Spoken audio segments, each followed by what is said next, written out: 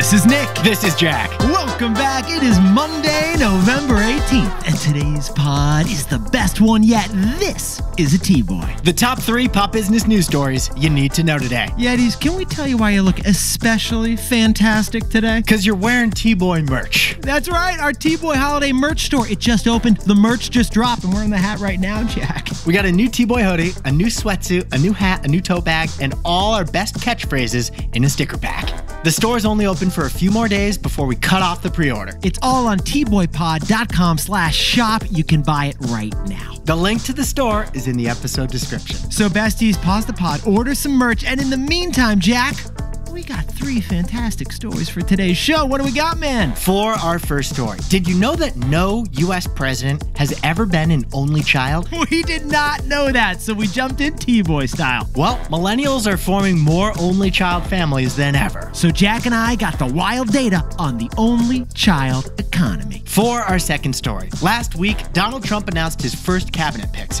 and each appointment moved the stock market. So we're breaking down Trump's cabinet ripple effects on the economy. And our third and final story is Mike Tyson versus Jake Paul. Dun, dun, dun. Netflix just streamed their first live boxing match ever. Netflix is pioneering a new sports business model, and we call it DTA. Direct to athlete. If you know, you know. Whoa!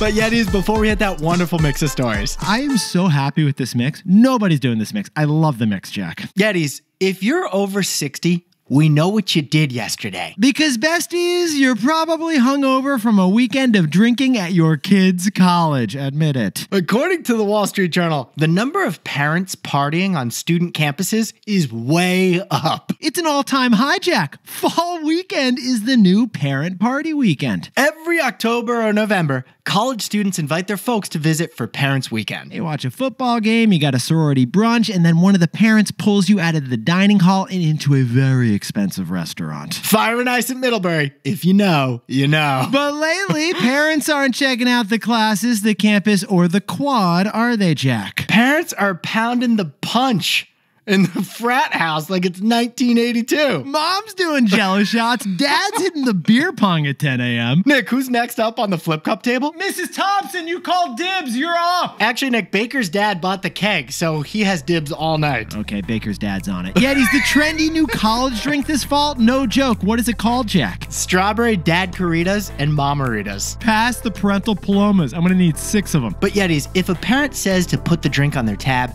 are they referring to tuition? Jack, I don't think that's a write-off, is it, man? No, it's not. So Yetis, fall weekend college festivities, they've never looked older. And you don't have to worry about checking IDs this weekend either. Let us know if your parents partook in the festivities. We got a poll going on Spotify. Now, Jack, let's hit our 3 fantastic stories. 15 years before this song, 2 boys from the Northeast met in a dorm. They had an idea that caused a cultural storm. It's the best one yet, but the best is the norm. Jack, Nick, that's it. I don't even think they need to practice. 50%, that's a fat tip. T-Boy City on your list. If you know, you know, cause we ready to go. We can't wait no more, so just start the show. Start the show. For our first story, the hot new parenting trend in America is only children. Millennials are having only child families more than previous generations. And there's actually an entire only child economy that we want to talk about.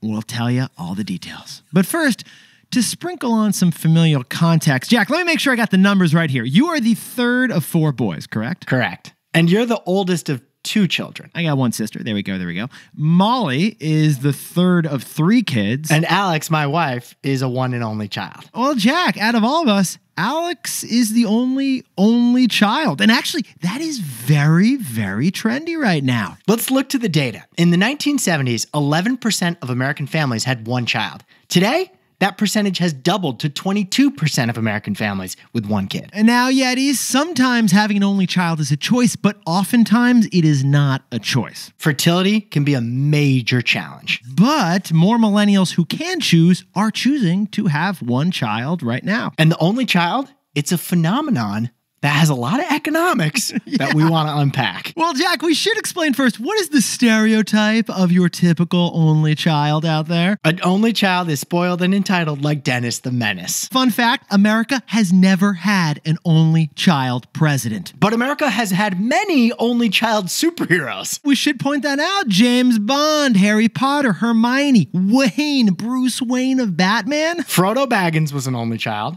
Anakin Skywalker, only child. In the fictional world, only children save the world, is what we're saying. However, only children have a very particular set of unique skills. Only children are independent. They learn how to entertain themselves. They learn how to solve problems better on their own. So even though we haven't had an only child president yet, we have had some epic only child inventors. Thomas Edison, Nikola Tesla, Leonardo da Vinci, all only children. But Yetis, this is what Jack and I found fascinating about this story. In general, the reason most families choose to have an only child is the economy. Historically, only child families happen more during economic recessions than during economic boom times. Jack, let's whip out the history books here. Great Depression, 8 years long, worst economic period in American history. The percent of only children family more than doubled during the Great Depression. Now, on the flip side of the Great Depression, the post-war economic boom,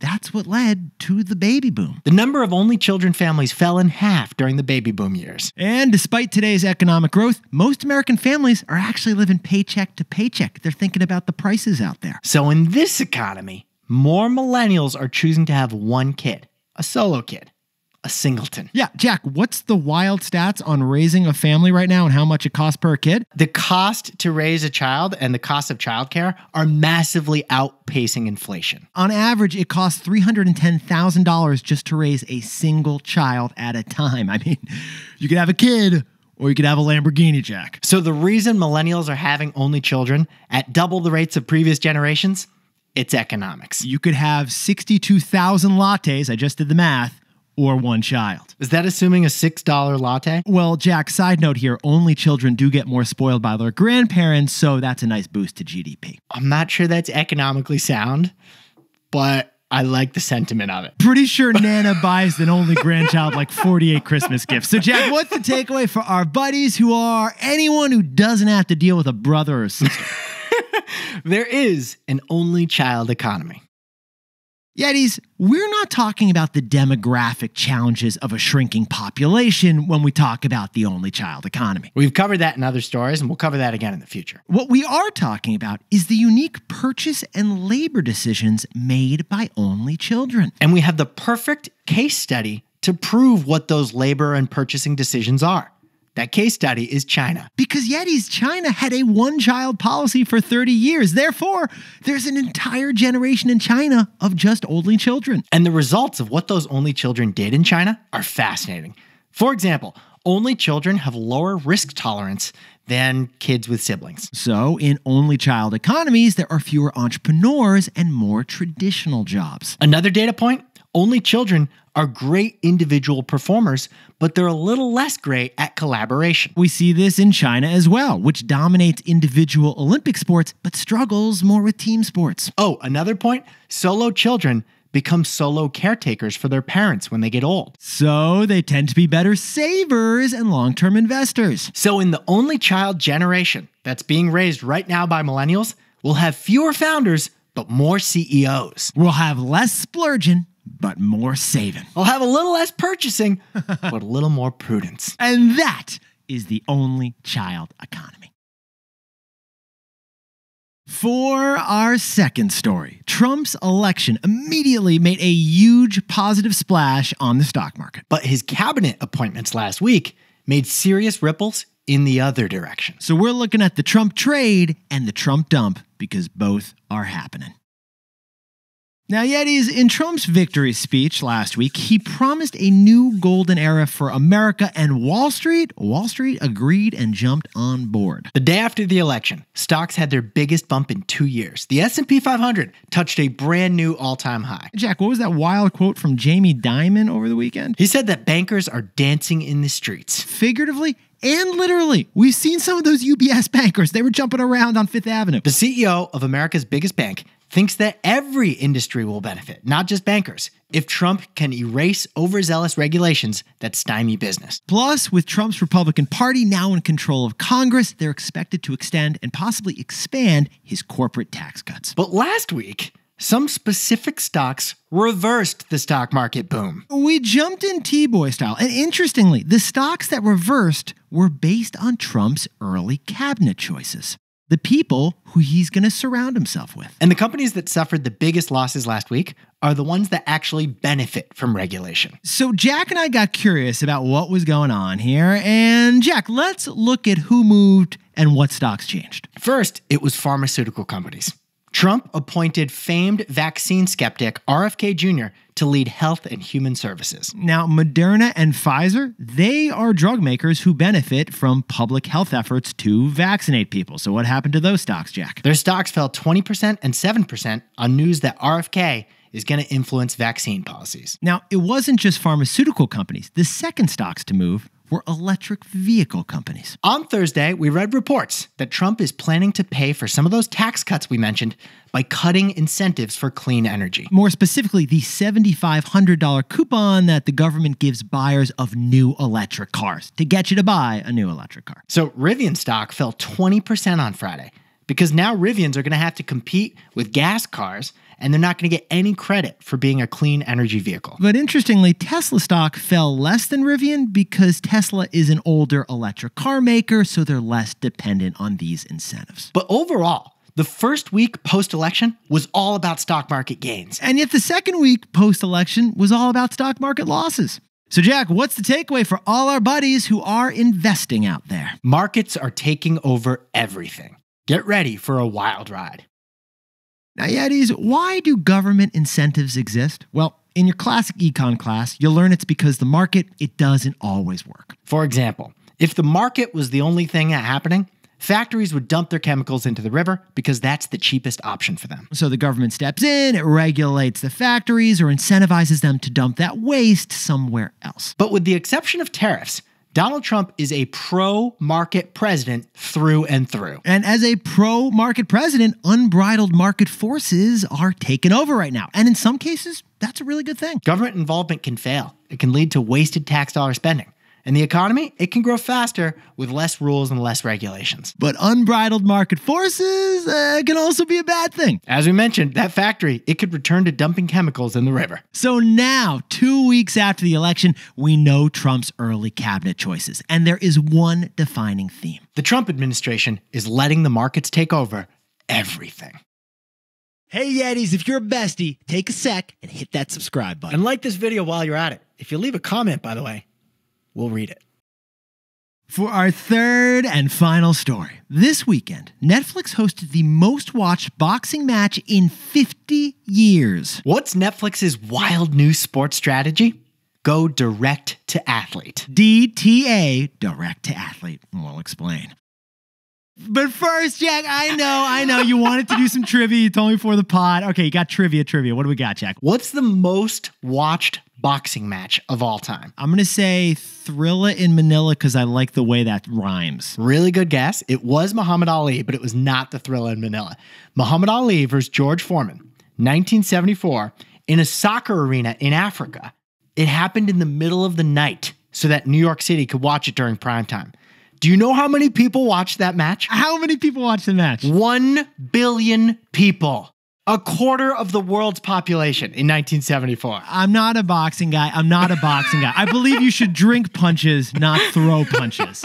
But last Friday night, Netflix hosted its first ever boxing match, Mike Tyson versus Jake Paul. Mike Tyson, a 58-year-old man who's way past his boxing prime. Versus a 27-year-old man in his peak influencer Instagram prime. There was a 31-year age gap between Mike Tyson and Jake Paul. That's the biggest age gap in boxing history. Yeah, it was basically Gen Z versus baby boomer with no earlobes harmed during the boxing match. Now, interestingly, they did change the rules of boxing just to make this match happen. The rounds were 2 minutes each instead of 3 minutes each, and they gave the boxers heavier gloves to make the punches a little less dangerous, I think. But here was the key. Netflix offered this boxing match at no extra cost. So on Friday night, all 282 million Netflix households could watch that Friday fight live. And that is why this was likely the most watched fight in a century. You didn't have to pay $50 for pay-per-view. You just needed a Netflix account. But funny thing, Jack and I remembered, Yetis. Netflix once said that they would never get into live sports, didn't they, Jack? And we've got the receipts. Let's go back to 2022, when then co-CEO Ted Sarandos said this. He said, "We're not anti-sports, we're just pro-profit over at Netflix." His point? Sports media rights. Those are so expensive to win. Yeah, if you're ESPN, you got to drop $1 billion a year just to play a couple NFL games every single week. You got to pay the NFL. Netflix wanted to be profitable, not to have pigskins. But interestingly, Netflix is now doing live sports, and they've chosen a new way to do it, which disrupts the leagues. Instead of paying the leagues billions of dollars for traditional broadcast rights, Netflix is just creating their own games. That's exactly what they did for this giant record-setting boxing match, right, Jack? This match wasn't sanctioned by the big boxing leagues. Netflix just did it and invited the two fighters to come fight each other. And Netflix didn't pay the World Boxing Association anything. They just paid the two fighters directly $60 million and boom, got them together to punch each other. And guess what? The best known name in boxing, Mike Tyson, plus one of the best known YouTubers, Jake Paul, that was an entertaining match that millions of people wanted to see. So the way Jack and I see it, this is Netflix's new sports strategy. They're basically creating all-star games, unlimited all-star games only on Netflix. Cross-industry all-star games. They're just exhibitions, but they're entertaining. Yeah, lacrosse is coming next. So Jack, what's the takeaway for our buddies over at Netflix? Netflix has pioneered a new business model, direct to athlete. Yetis, this year, Netflix launched the Netflix Open in Las Vegas with Rafael Nadal, but this was not an official tennis match. Last year, Netflix created a golf tournament with F1 racers and pro golfers, but it wasn't sanctioned by either the PGA Tour or Formula One. Oh, and this summer, Netflix even created their own hot dog eating contest by going direct to athlete and signing Joey Chestnut to do it. Nathan's Hot Dogs was pissed about it. So Netflix, they've been launching live sports their own way over the last couple years. Netflix is going to top athletes directly without the league's blessings. I mean, Jack, imagine future exhibitions, future all-star games hosted by Netflix. A father and son 2-on-2 basketball game live on Netflix? Okay, who'd you have on that? LeBron James and his son versus Dennis Rodman and his son. Or Jack, how about this on Netflix? A pickleball championship between Travis Kelce and Taylor Swift. How about a home run derby from the deck of the Intrepid in New York City, and a home run's only a home run if you clear the Hudson River. Or Jack, what about full field one-on-one lacrosse, Ivy League versus the ACC, Brown versus Duke? We got it. Yetis, the pro leagues, they're doing just fine. In fact, Netflix already paid the NFL to do a couple Christmas football games. But live sports are such a big category that Netflix invented a whole new sports business model. DTA, direct to athlete. Jack, could you whip up the takeaways for us to kick off the week? Millennial parents are having only children at double the rate of previous generations. And that generation of only children will have some fascinating economic vibes. For our second story, after soaring in the days post-election, the stock market came down last week with Trump's cabinet picks. As the Trump administration forms, we're going to see less government, more markets. And our third and final story, Netflix streamed the most watched live boxing match in 50 years because it wasn't a $50 pay-per-view. Yeah, Netflix also has a new sports business model, DTA, direct to athletes. They're basically just doing all-star games all the time. But Yetis, this pod's not over yet. Here's what else you need to know today. First, Disney stock jumped 15% last week after investors gave their movies 2 thumbs up. Not too shabby. Deadpool and Wolverine and Inside Out were both $1 billion box office wins this summer. Oh, and Jack, this current quarter, Disney's got 2 more movies coming down the pipeline, don't they, man? Moana 2 drops over Thanksgiving, and Lion King's sequel, Mufasa, drops over the holidays. Those could both be billion-dollar films, too. Run out of sequels over there, though. And second, General Mills just acquired its 5th pet food company. That's right, G Mills just bought another one for $1.4 billion. Whitebridge Pet Food is now part of the G Mills family. In fact, General Mills is its parent. General Mills, they're still making Cheerios and Lucky Charms and Cookie Crisps, but they're kind of making them for your cockapoo these days. Can I get a Cookie Crisp, Jack? In the outtakes, Nick. And finally, Dolce & Gabbana just created its newest collaboration, and this one is with Skims. Kim Kardashian, she's everywhere. The apparel brand that she launched, Skims, it is now partnering with one of the ultimate luxury companies out there. And the products in this collab are made of, and I quote, leopard-drenched silk. Into it. So that you can flaunt your, and I quote, curves beyond compare with, and I quote, lust-worthy details. Kim, we know you're listening. We're both mediums. Now, time for the best fact yet. This one whipped up by Jack and me because we had a little more trivia for you. What do San Francisco 49ers, Marilyn Monroe, and the Berlin Wall all have in common? There's one product that unites all three of them. And that viral product is the subject of our next episode on The Best Idea Yet, our new weekly show. If you know what that product is or want to guess, drop a comment on YouTube, Instagram, or Spotify. But if you have no idea what unites all three of them, we will tell you on tomorrow's pod right here on T-Boy. Yetis, you are looking fantastic to kick off the week, and we say fantastic because you probably just ordered our new T-Boy merch for the holidays. The T-Boy Holiday Collection. It's real and it's fantastic. I'm wearing the hat right now, Jack. I never felt better. So Yetis, go to tboypod.com/shop and load up because the store is only open for 3 more days. And Nick and I will see you tomorrow. If you know, you know.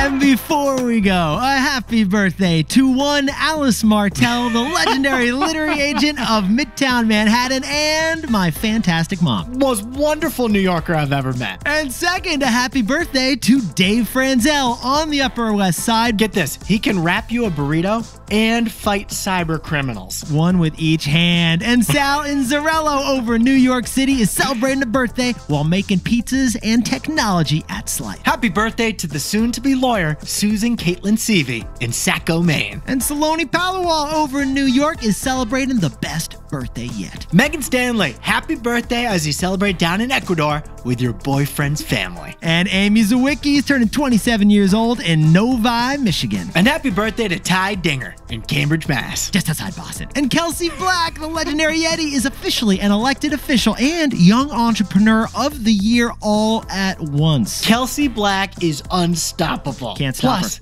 she's one of the first orders of our T-Boy Holiday merch. We see you, Kelsey. And you're looking fantastic. And a congratulations to our good buddies, Chris and Nee, celebrating a 1-year anniversary in California. They had a stunning ceremony in Idlewild, California last year, and we give them a shout out for it. And it was the best wedding yet. To anyone else celebrating something today, make it a T-Boy. Celebrate the wins. This is Jack. I own stock of Disney and Netflix, and Nick and I both own ETFs of the S&P 500. Yeah, baby!